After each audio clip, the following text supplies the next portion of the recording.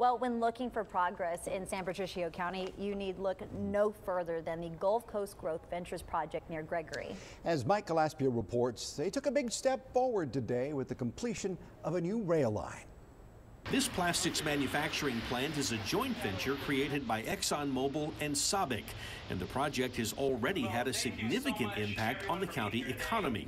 According to Gulf Coast Growth Ventures, they've already added 600 permanent jobs with an average salary of $90,000 a year.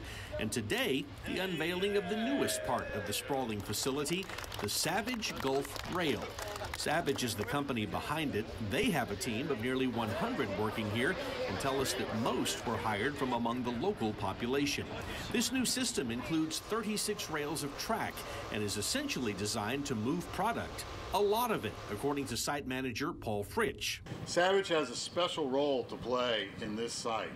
Every single drop of our polyethylene produced in Gulf Coast Growth Ventures is turned over to the custody and care of the Savage organization. San Patricio County Judge David Krebs calls this partnership one of the great moments in county history and says he is pleased that Savage has found a home here.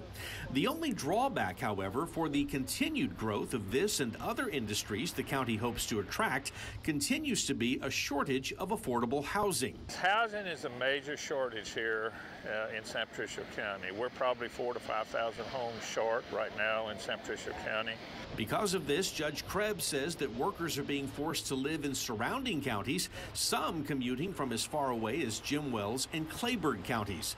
He tells us that it is an issue that county leaders will soon need to address.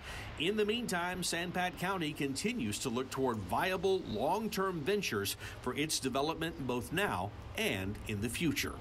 Mike Gillespie, 3 News.